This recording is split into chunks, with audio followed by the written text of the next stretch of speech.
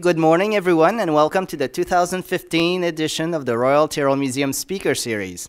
Today, the Royal Tyrrell Museum and its cooperating society are proud to present Dr. John Hoffecker. John is a researcher at the Institute of Arctic and Alpine Research from the University of Colorado at Boulder. John was born in Great Britain, but was raised in the northeastern United States. He pursued his bachelor's degree in archaeology at Yale University in New Haven, Connecticut. John then moved to Alaska to pursue a master's degree in anthropology at the University of Alaska Fairbanks. During his years in Alaska, he studied the local archaeology and conducted fieldwork in the North Alaska Range. After completing his master's degree, John moved to Chicago to pursue his PhD at the University of Chicago, where he studied the Upper Paleolithic of the East European Plain. While writing his PhD, John began working at the Argonne National Laboratory, a position he held until the late 1990s. Subsequently, John moved to the Institute of Arctic and Alpine Research at the University of Colorado-Boulder and shifted the focus of his work in Eastern Europe to the Central Plain. John has conducted numerous large-scale research projects, including studies of the famous Kostenki Upper Paleolithic sites near Voronezh in Russia, of late prehistoric settlements in the Seward Peninsula in Alaska, and of Paleolithic sites on the East European Plain. John has written several books on Eastern Europe and the circumpolar zone, books that reflect his interest in the development of human adaptations to northern environments and in the dispersal of anatomically modern humans, especially in northern Eurasia and Beringia. John's presentation today reflects the integration of the seemingly unrelated research themes he has pursued since his undergraduate days and the fieldwork in Central Alaska during the 1970s.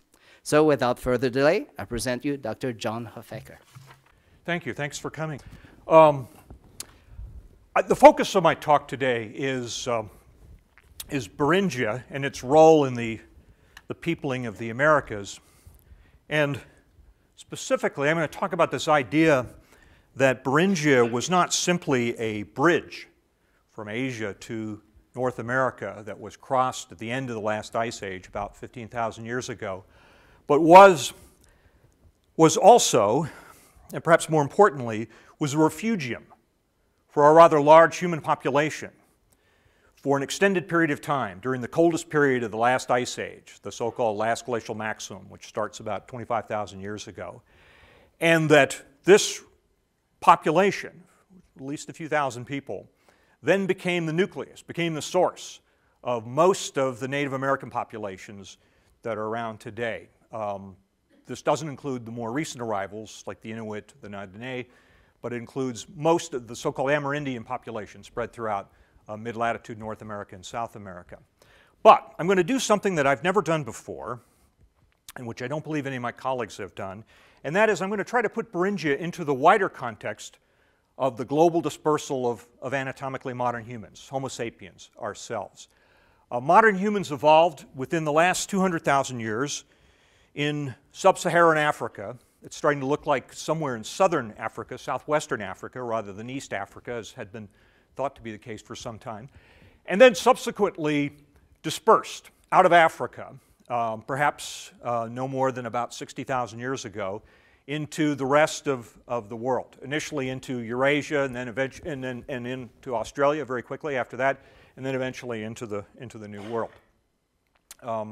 This is a map that was put together by Spencer Wells of the Genographic Project run by the National Geographic Society, and it depicts both the maternal and the paternal lineages. The maternal lineages are based on mitochondrial DNA that's passed from the mother to the daughter. The paternal lineages can be traced through the Y chromosome, through the non-recombining portions of the Y chromosome, which are passed on from father to son. And everybody on the earth today, of course, belongs to one of these lineages, and we trace them all back to Africa, to southern Africa. And this map that Wells put together here depicts the maternal lineages in orange, or it's coming out, I guess, sort of orangish brown on this screen here, and the paternal lineages in blue. Now, there's a the times in which these various lineages diverge from each other can be estimated by looking at key substitutions. within the lineages. This is specifically is a tree that's been put together relatively recently with a new calibration of the ages of the various maternal lineages, that is the mitochondrial DNA. And the exodus out of Africa here, beginning about 70,000 years ago, L3 is that's the parent group, African parent group, of all of us who are non-Africans. Everybody's either an African or a subset of the African population. And I think as I see most people in this room who look like they're part of the subset here, like myself. And so we belong to either one of these three lineages or the various sublineages that diverge from these at later times. There are three major early lineages that pop up here at the beginning of the dispersal out of Africa. They are M, N, and R. And then the others all eventually diverge from these. Now, if the global dispersal of modern humans were based only on these estimated times of divergence, again based on the key substitutions in the mitochondrial genome or in the Y chromosome genome, I'm sure we'd still be arguing about this quite a bit here in paleoanthropology, because of course we can't be absolutely sure that these substitutions are taking place on a regular basis every 100 years or so. But we have a very important source of information that allows us to ground truth the genetic model, and that is ancient DNA that is can be extracted from dated fossil remains of modern humans. And we have, this is a figure. I don't believe anybody else has put together a figure like this. It's kind of a work in progress, because as the months go on, I'm able to add new stuff here. And since Francois saw this last year, I've added a couple of things, because there have been some major new discoveries here, especially from western Siberia here. But this allows us to then to check the model that's based on the reconstructed divergence of these lineages from the various substitutions. It allows us to see if indeed, for instance, this haplogroup U is showing up when it's supposed to show up 40,000 years ago in this part of Europe.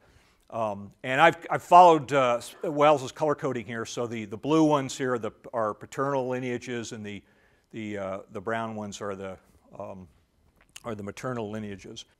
Okay, now you would think that the genetic, many of my colleagues seem to be convinced that this is all largely an argument about the genetics, but actually the beginning, the original basis of this idea of a recent African origin for all modern humans, this so-called out of Africa model, began in a very traditional way, and that is with dated fossil remains in Africa, in sub-Saharan Africa. It goes back to 1967 when Richard Leakey discovered this skull at Omo here. This is in southern Ethiopia here in the Omo River Valley.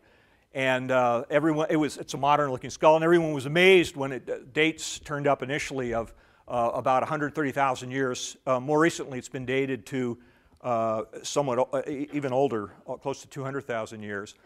But the pattern of the fossil remains is fairly straightforward. We have the earliest dated remains of anatomically modern human people in Africa, in East Africa and in South Africa. And then outside Africa, when we're able to date materials here, they're always younger. They're always less than 60,000 years, as we will see. And of course, much younger than that over here in the New World, where they're all less than 15,000 years. So that's another helpful kind of way of ground truthing the timing and the routes of the dispersal. And then we turn to the archaeological data. My field actually is archaeology, as Francois mentioned, and the archaeological data, I think, contribute make a major contribution to our understanding of the global dispersal of modern humans for a number of reasons. First of all, the fossil record and ancient DNA are, these are very rare finds. Most of the record of the global dispersal is based on archaeological remains. And so the the artifact assemblages then become a proxy for modern humans as they spread throughout Eurasia, Australia, and so forth. The archaeological remains also tell us about the various technological innovations that were, I think, essential to the success and certainly the speed of this global dispersal. And they also provide information on diet and ecology and so forth, which in turn, some of which in turn have implications for the technology. The reason why this is an issue is because the global dispersal of modern humans is really an unprecedented event in Earth history. There may be, I don't know, there may be some invertebrates or some bacteria that have dispersed this quickly into so many different climate zones and habitats, but I think certainly among vertebrates, I can't think of anything that spreads this quickly within really a few thousand years for Eurasia into so many different habitats. Everything from boreal forests to deciduous woodlands to tropical margins, rainforests, desert margins, I mean, rainforests, virtually everything except maybe the driest areas of North Africa and Australia. And I think the key to this, while we have some evidence, and we have good reason to believe that organizational adaptations were important, at least in some places, particularly where resources were very widely scattered and sometimes difficult to predict. And we see evidence for long-distance transport of materials and so forth. And the implication is that we have the creation and the maintenance of these large alliance networks over large areas. And that may have been critical to certain areas, but we know beyond a reasonable doubt, we know that these technological innovations, such as insulated clothing, artificial shelters, these technologies for hunting and trapping, throwing darts, nets, the technology for expanding the human dietary niche beyond just large mammals and plants to all smaller vertebrates, birds, fish, and so forth. These undoubtedly were critical to the dispersal, and again, especially to the speed with which the dispersal takes place. And they're of a special interest to me. That's really the focus of my research. Now, despite all this inventiveness and so forth, I think climate is still playing a significant role in the dispersal and the timing and the routes of the dispersal. Climate was, if we look, this is a correlation here between the Antarctic and the Greenland ice sheets. And as we can see here, between 65 and 25,000 years ago, there was considerable oscillation here in the climate. And I draw your attention especially to, well, okay, the numbers in the bottom here refer to what are the Greenland interstadials, which are numbered 1 through whatever it is. And I call your attention to Greenland interstadial 12 in particular, which appears to be a period of sustained and substantial warmth here. That seems to have played a major role in the dispersal of modern humans in northern Eurasia, as we'll see, into some of the colder, drier areas of the northern latitudes. Let's see, and these are cold periods up here, the so-called Heinrich events.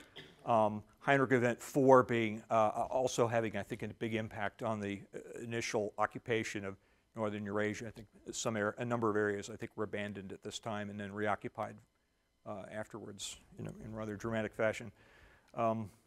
Okay, so we turn to the dispersal itself. These are again, the mitochondrial DNA lineages, or the maternal lineages here. The dispersal is widely believed to have begun here on the South Arabian Peninsula and involved a relatively rapid movement here into Southern Asia and Southeast Asia, and then very quickly into Australia. This lineage M, you may recall from the earlier slide here, is one of the basal groups that's connected to L3 in Africa here. And it's very widespread even today here in Southern Asia and Southeast Asia, despite the fact there have been many, later, more recent population movements, particularly with the paternal lineages in that part of the world. But nevertheless, it seems to be kind of a marker for the beginning of the dispersal in the south, in the southern latitudes. But we have, go back here for a sec. There are a number of sites from India in particular that are believed to date to as much as 70,000 or even more than 70,000 years ago, and have been put forward as purported traces of this initial dispersal into Southern Asia. But they're very controversial, and there's this big argument that's raging in the pages of Nature here for the last couple of years about this. And I guess I'm among the skeptics here. I'm not sure that the artifact assemblages that have been put forward as evidence of modern humans down here about 75,000 years ago are, they're certainly ambiguous, let me put it that way. The real evidence we have for this very early dispersal for something well before 50,000 years ago comes from Australia. I call your attention here to this excellent website that I stumbled across just a few months ago. It was put together by Monash University here. It's this interactive website. It's really neat. You can play around with this here. And what I've done is I've just kind of printed the screen here. I set sea level to about 55,000 years ago. And the map shows you where where the coastlines were 50,000 years ago with lowered sea level. It's down about 70 meters here. And during that period, as indeed for much of the last ice age here, Australia was joined to New Guinea by this plain here. And also, you can't really see it down here, but it was also joined to Tasmania in the south. And this is referred to as the continent of Sahul when it's all one here. And we have evidence for a number of sites that they're now firmly dated to 50,000 years or even slightly earlier than 50,000 years ago. And they're interior sites. They're not even coastal sites here.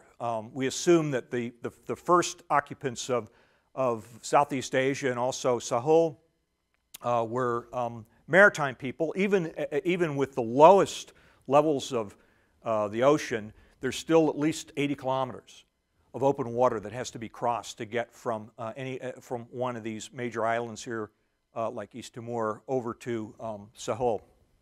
So we know beyond any reasonable doubt these people had some kind of boating technology, had some rafts or maybe something more sophisticated than that, and probably had developed some kind of a coastal adaptation, fishing, whatever. There's even some evidence for early development of fishing, freshwater fishing, and also marine fishing back in Africa more than 70,000 years ago. So that might make a lot of sense.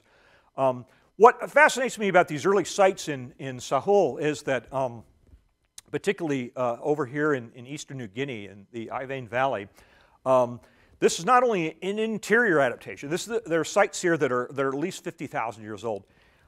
They are found up in the highlands of eastern New Guinea, 2,000 meters above sea level. And the technology involves these big cutting tools, look like axes or whatever. It looks as though maybe these people were clearing areas of the forest in order to encourage new growth.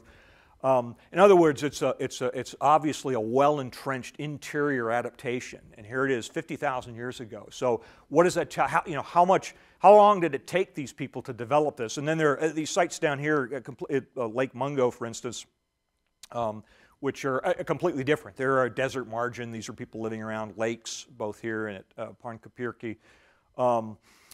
Again, a very well-developed interior operation underway here. The implication is that the initial settlement of Australia or Sahul was considerably earlier than 50,000 years ago.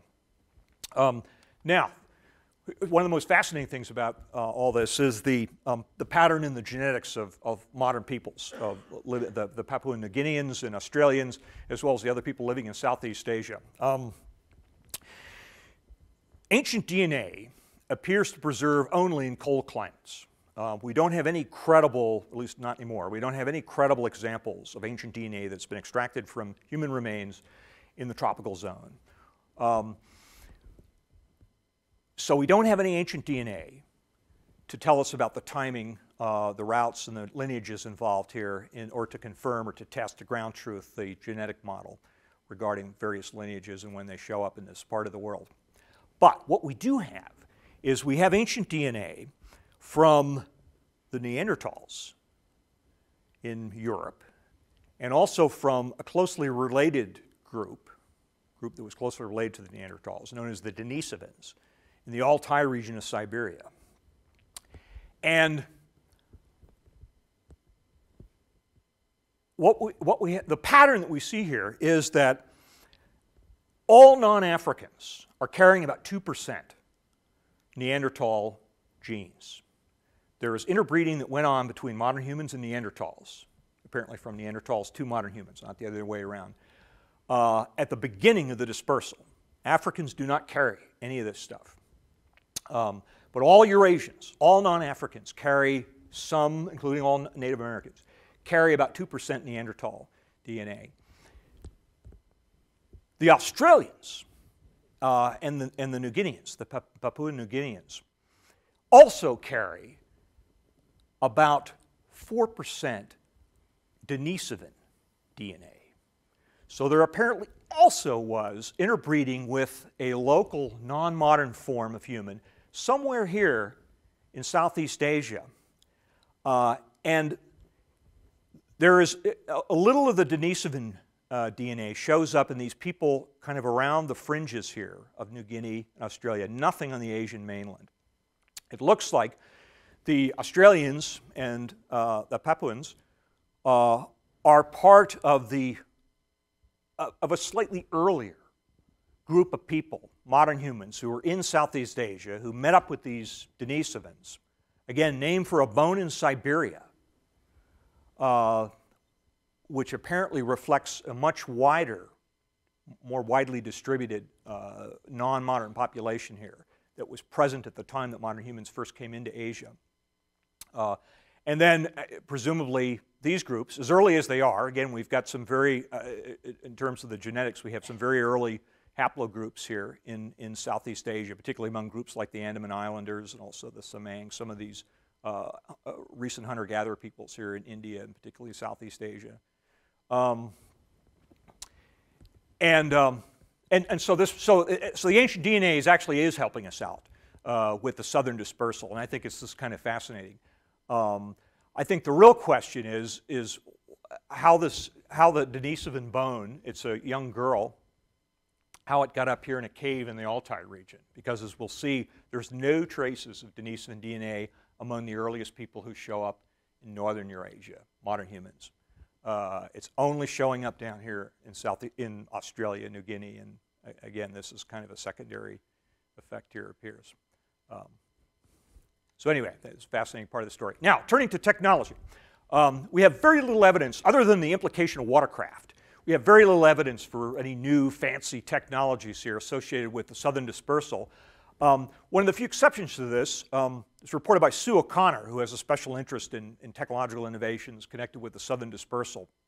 She's kind of doing the same thing down here that I'm doing up in northern Eurasia.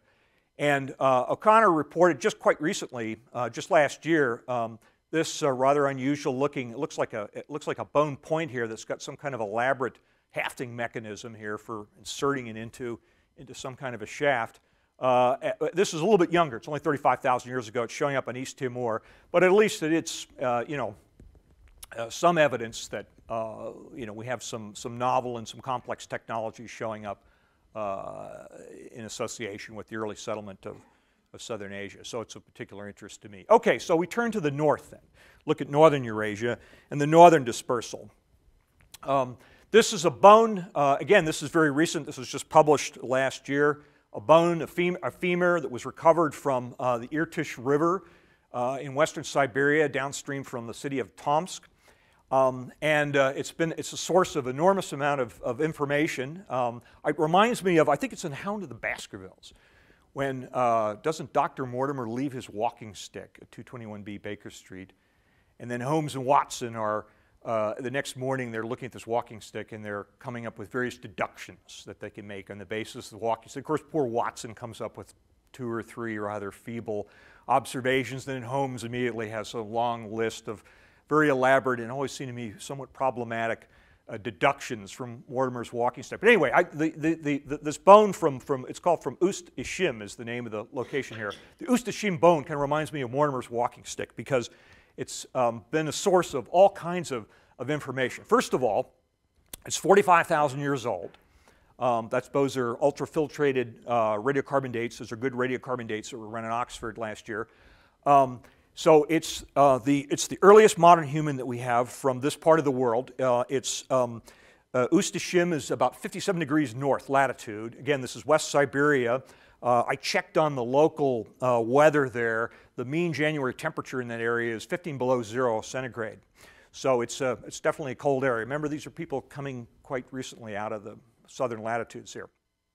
It's mitochondrial a DNA haplogroup or maternal lineage R. That's interesting. This is this map which was put together by this guy Bay a few years ago. Notice R is not up here, so we're going to have to add that to the list here. So this is a very rapidly developing field here, as you can see. R also shows up in Europe. There it is over there. It's also showing up in southern Europe, I know, and it may represent a very widespread population, a so-called metapopulation that the geneticists have been talking about for the last few years that may have been the initial spread of modern humans across the northern part of Eurasia. The paternal lineage is K. That's also a fairly early one, although not quite as early as R. One of the most interesting things about the Ustashim femur is that, first of all, there's no close connection with any of the southern lineages, like M, or any of these people like the Andaman Islanders, who are thought to be remnants, or the Australians, who are thought to be remnants of the initial dispersal.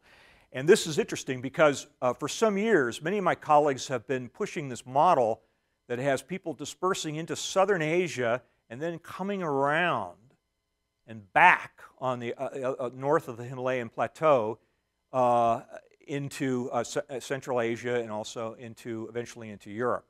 The Ustashim femur does not support that model. There's no connection here with the south. This is somebody who connects back here with these groups, the northern groups, okay, from the Near East, from the Levant maybe, but not from southern Asia. And there's no trace of the Denisovans, which is a big surprise, because again, you're wondering, you know, if all these people come out of Africa or interbreeding with the Neanderthals somewhere around here, then why, if there's a population of non-moderns up here in Siberia, then why aren't the first moderns who are coming into western Siberia, why aren't they showing traces of the Denisovans? So it's significant from that perspective as well. The other thing is that in terms of stable nitrogen isotopes, the values are very high. They're over 14. And this probably indicates a heavy emphasis on freshwater aquatic foods. Very different from the Neanderthals, or for that matter, from the Denisovans.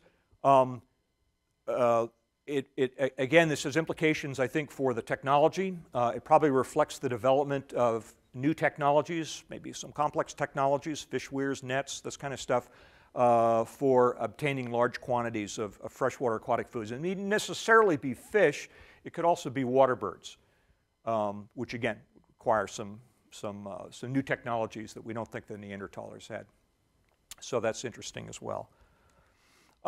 We also have some new finds from the Levant. This was published just 2 months ago. This is this new modern skull from Menek Cave in northern Israel, western Galilee. It's dated by uranium thorium. They dated this calcite concretion here on the skull it's about 55,000 years old. It's the earliest modern human remain outside of Africa.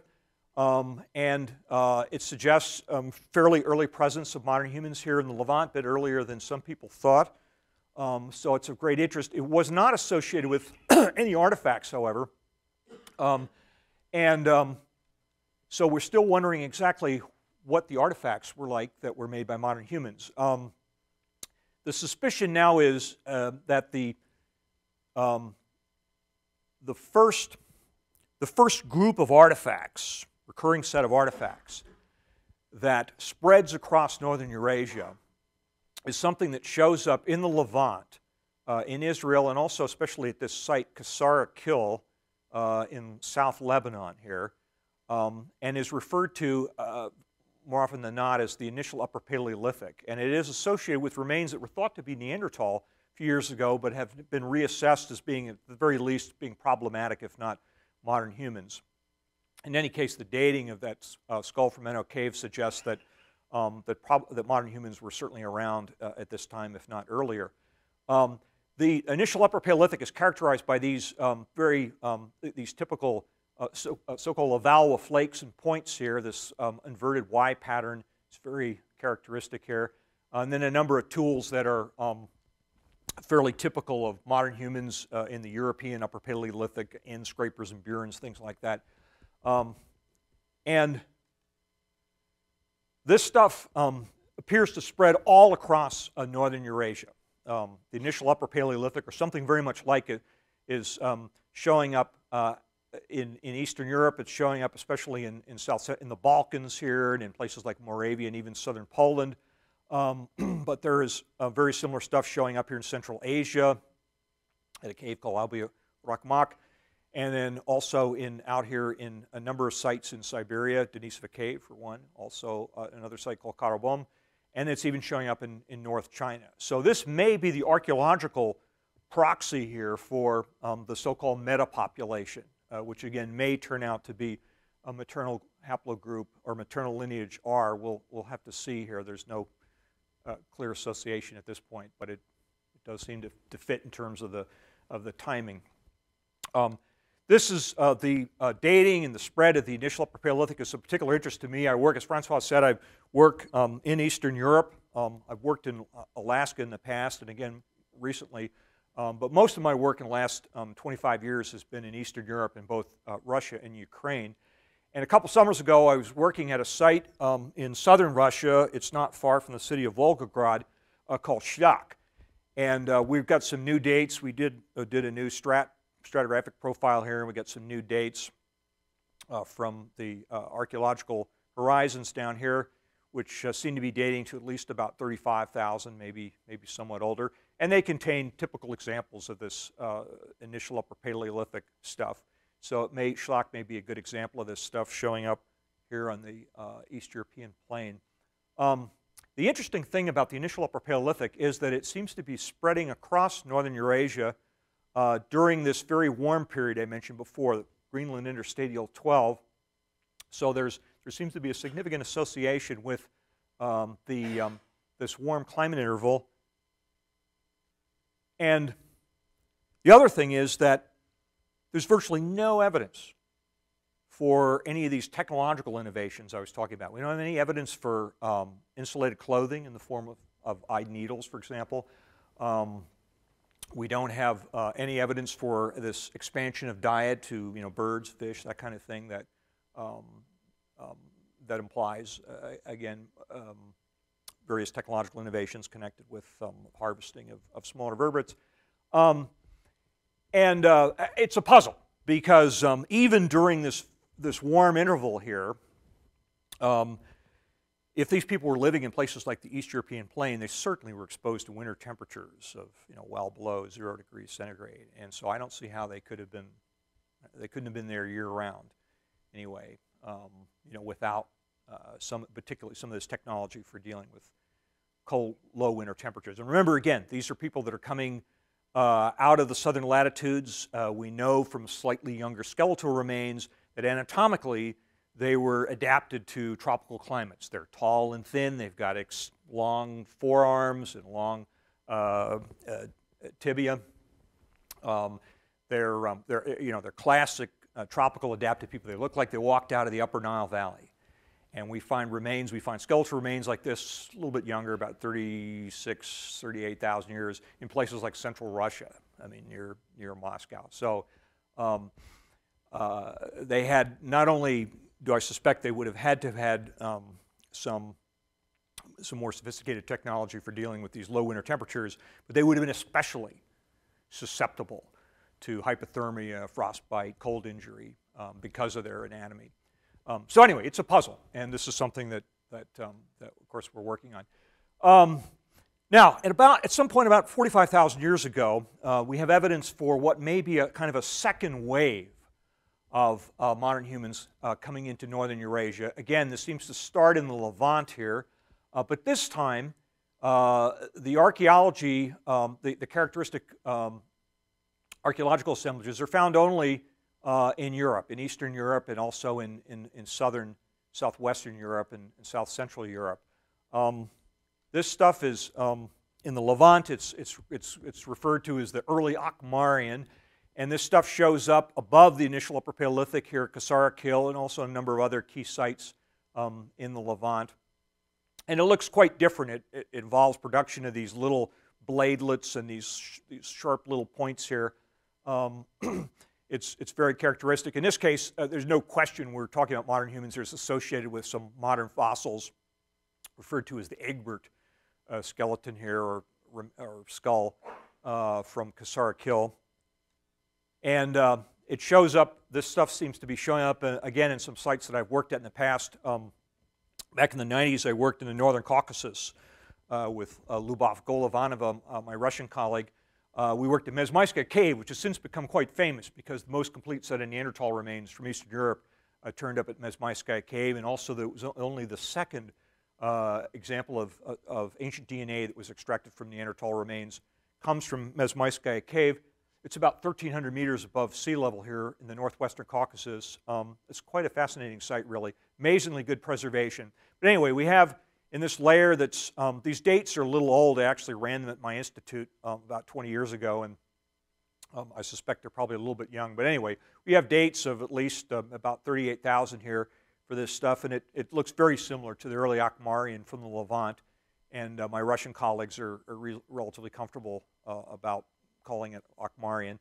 But the real gem from this layer, it's layer 1C at Mezmaiskaya Cave, is this eyed needle, which actually came up during a season when I wasn't there. I missed out on this, unfortunately.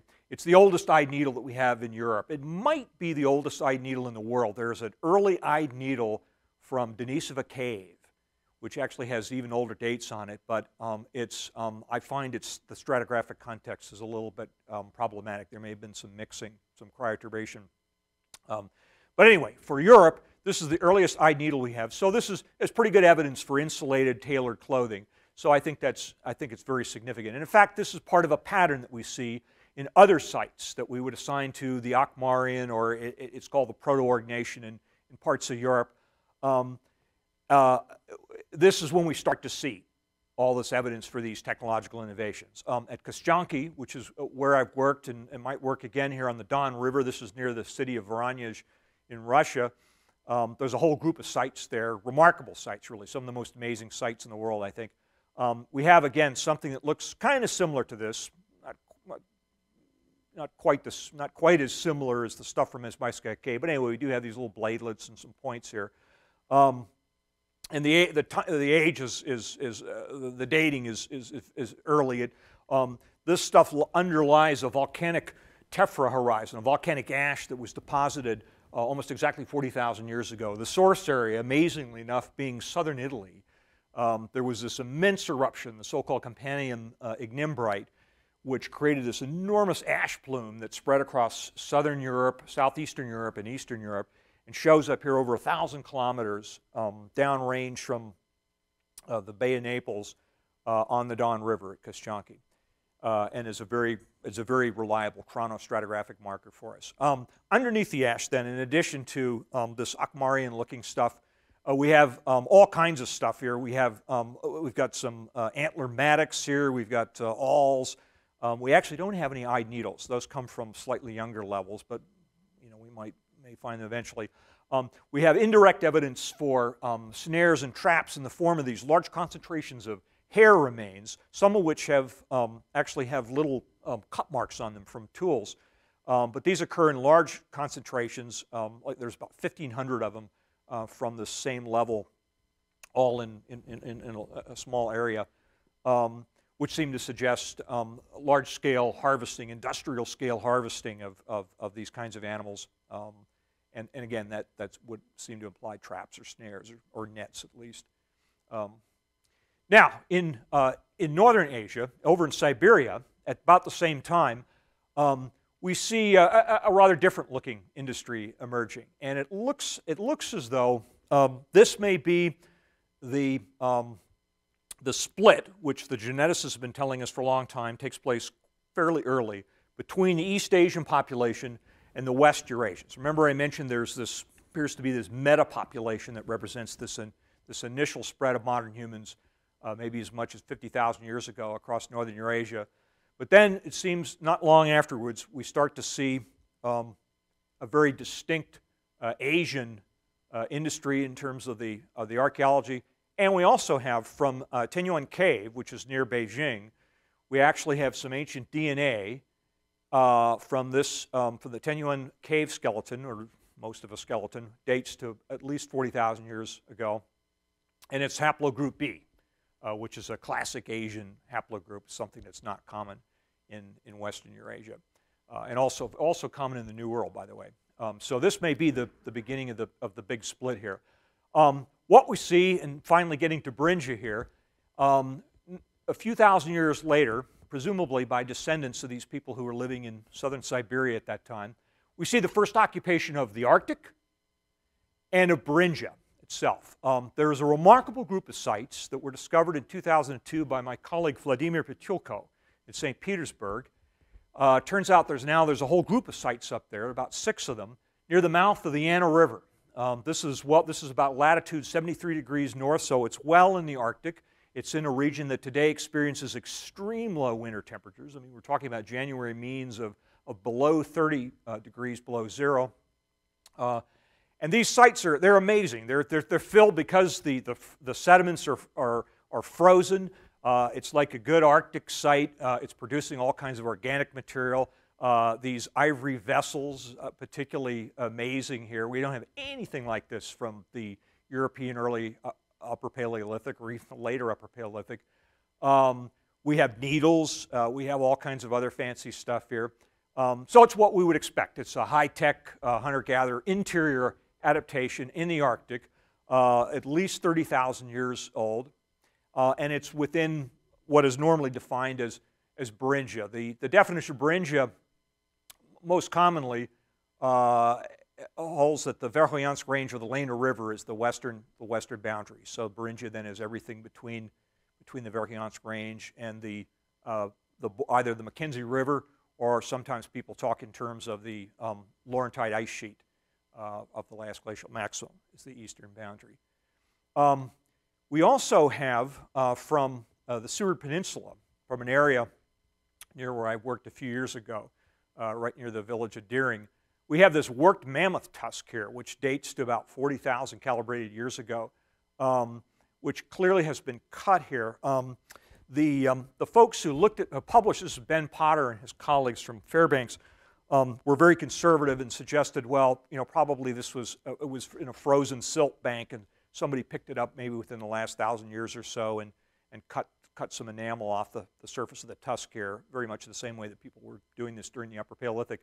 But it's at least, I suppose, possible evidence that we have somebody over here on the other side of Beringia, in eastern Beringia, before the last glacial maximum, at about roughly the same time that people were in western Beringia. Well, we'll have to see. A key point here is that it would appear that access to the rest of the New World was completely blocked at this time.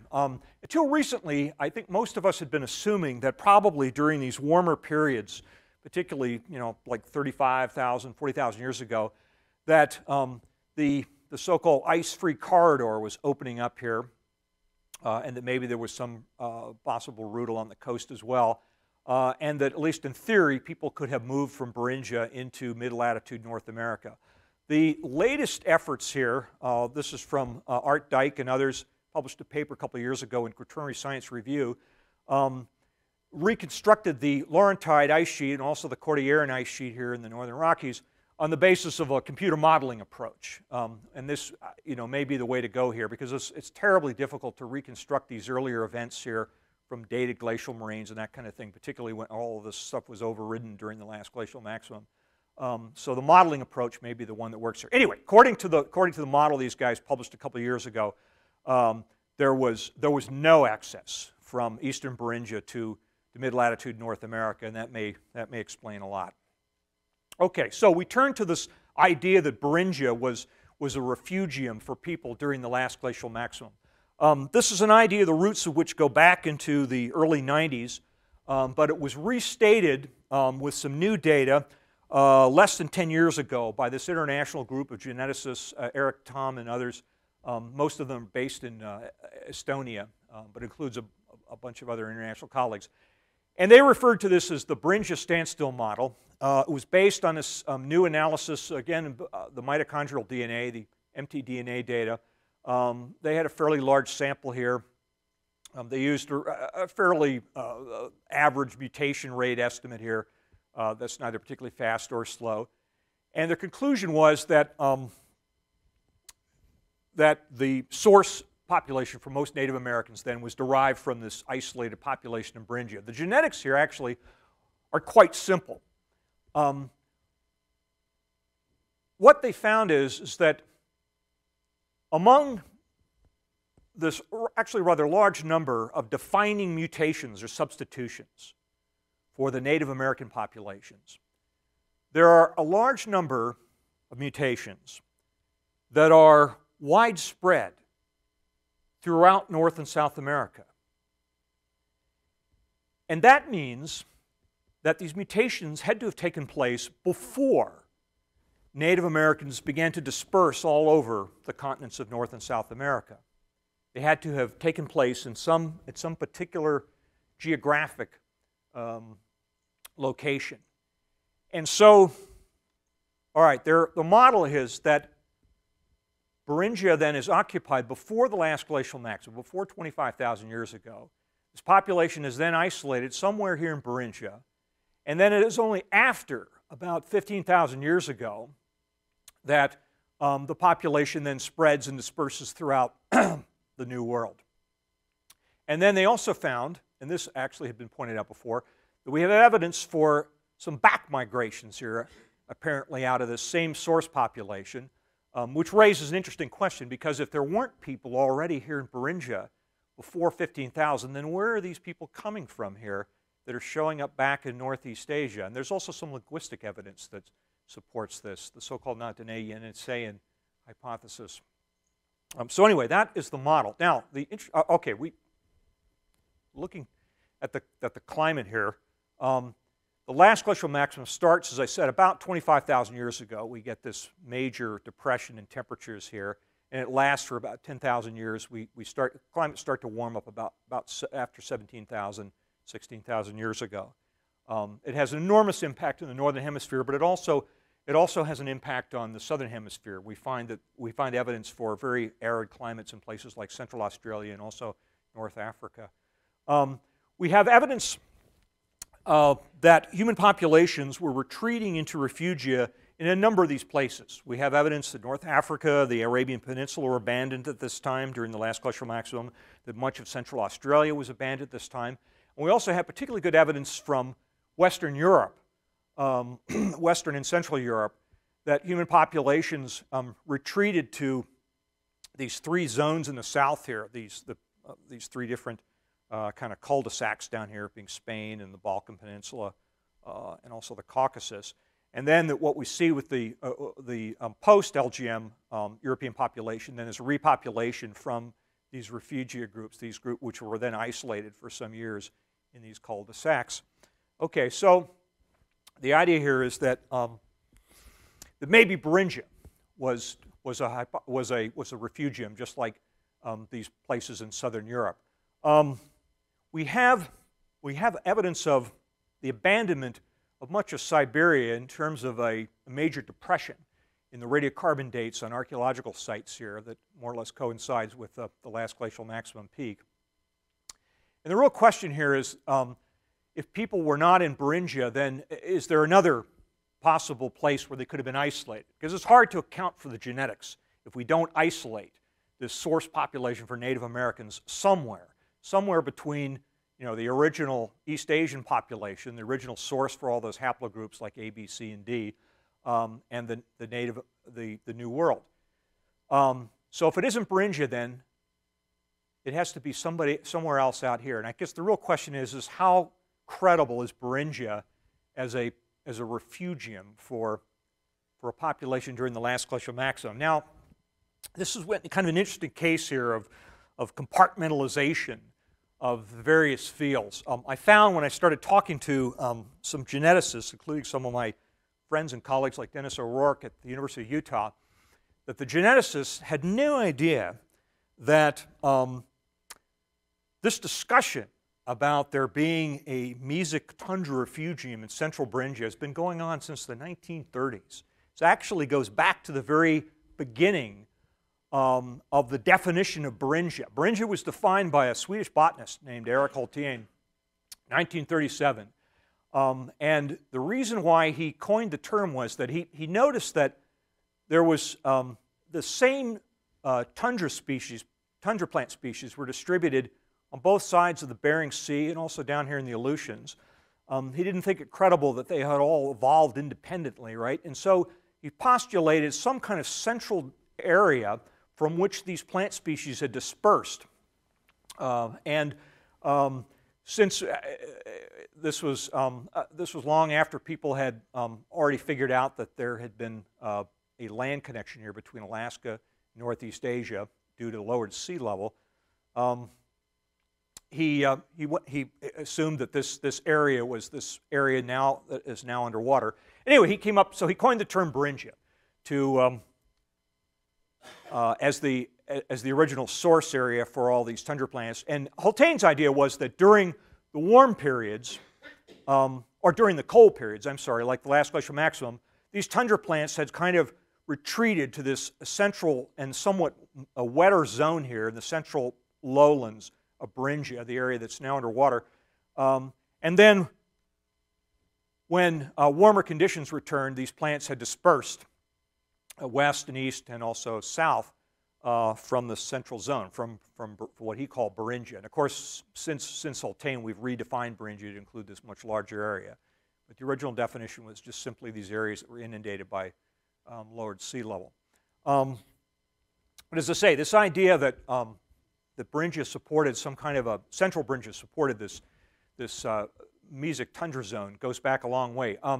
There was a long argument that went on beginning in the late 60s and through the 70s and the 80s. I remember this very well as a grad student at the University of Alaska, between the paleobotanists who were getting all kinds of evidence for this mesic tundra zone here in Beringia, and the paleozoologists like Dale Guthrie at the University of Alaska, who were looking at fossil remains, large mammal fossils from places like central Alaska.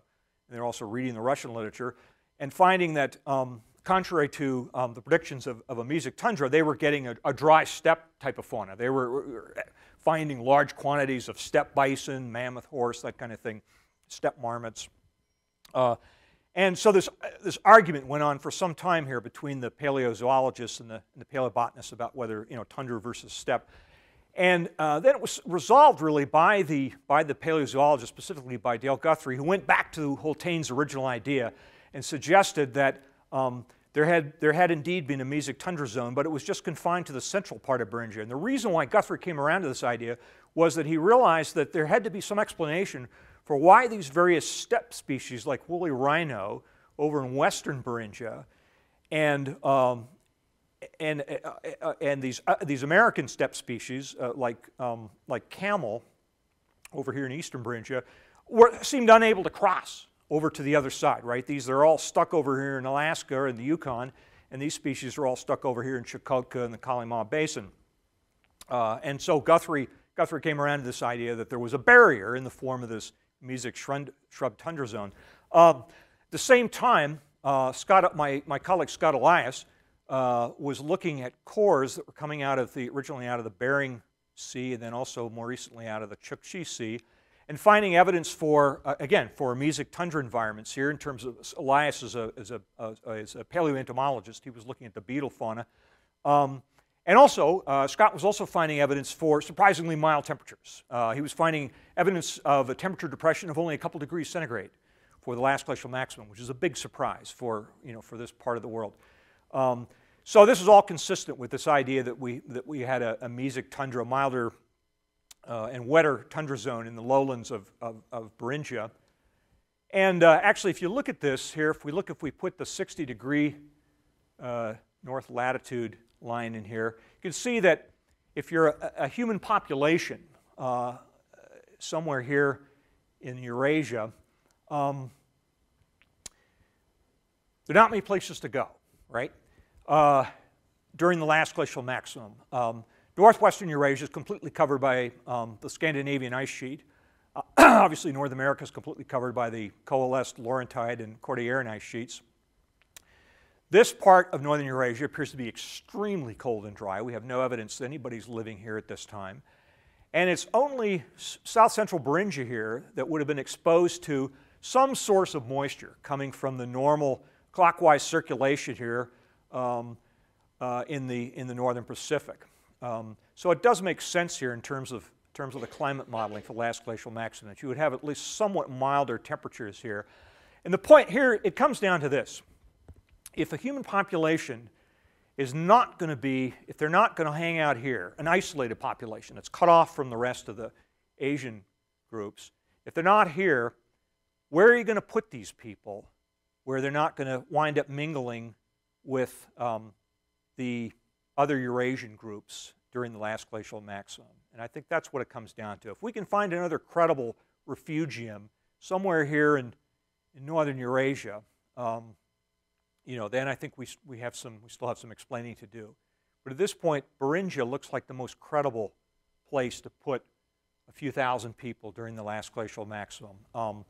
Temperatures are milder, and most importantly of all, I think, there's a source of wood in the form particularly of willow, but we also have evidence that we actually have some pine and some spruce that are living in this, surviving in this refugia in the central part of Beringia. So I think that may have been the key. Okay, in terms of the archaeology, what happens here after the last glacial maximum, when temperatures start to warm up after about 16,000 years ago, we see a very characteristic set of remains that are coming out of southern Siberia, and they show up here in kind of at the western door, southwestern door to Beringia, at a place called Duktai Cave in the Aldan Valley, which is a tributary of the Lena River, dated to about 15,000. It's these so-called wedge-shaped microblade cores. And then about maybe only 500-600 years later, we see the same stuff showing up here in central Alaska at a site called Swan Point. It dates to at least 14,000 years ago. That appears to be, and we don't have any ancient DNA here, so we can't confirm this yet, but that appears to be, based on the archaeology, the reoccupation of the north by a population that's coming out of southern Siberia. In other words, not part of this isolated population that would have been in Beringia. What we have in Beringia at about the same time is a different industry, and this goes back to some of the work I was doing in central Alaska back in the late 70s in the Nenana Valley in the North Alaska Range. There's another very different looking industry. In Alaska, we call this, the late Roger Powers, who was my advisor at the University of Alaska, Roger and I call this the Nenana Complex. And we suggested it might have some connection with what shows up down south later. But there's something relatively similar. In any case, it doesn't have those little wedge-shaped microblade cores, the microblades, that shows up over here in western Beringia at a place called Ushki, central Kamchatka. And most of my Russian colleagues feel this is also a very separate industry. So the question is, where do these people, who made this stuff? And where did they come from? And one scenario is that they're the Beringians, that they are an archaeological proxy for the people who we hypothesize then may have been living in this refugium in central Beringia, and of course starting to flood here after about 14,000 years ago, who then dispersed, just like the plants, dispersed to the east, the west, and also the south. And then, if that's the case, then these would be the credible source for the initial group of Amerindians who come into North America and South America here and very rapidly occupy the rest of the New World. So that's it. Thank you.